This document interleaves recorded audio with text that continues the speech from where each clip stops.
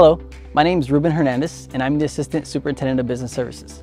I'm standing here at the site of Fullerton High School where one of the last Measure I projects is being worked on, and that is the pool replacement project. We want to thank our community for their support as it has had a huge impact to our school sites and our students. The district continues to keep its focus on our facilities. We do that through a facilities master plan, which is our roadmap to help guide us in the future.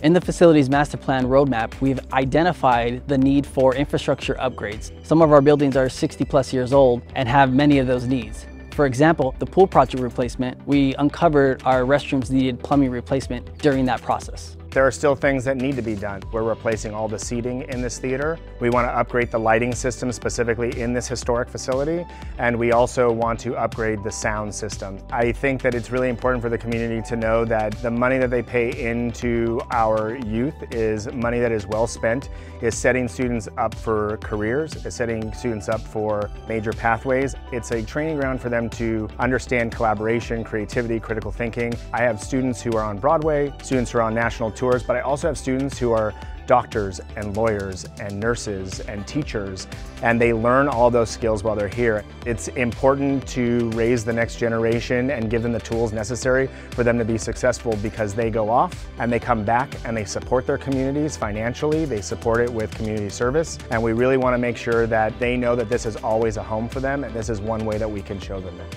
Again, on behalf of Fullerton Joint Union High School District, we want to thank you for your investment in Measure I and your ongoing support for our students.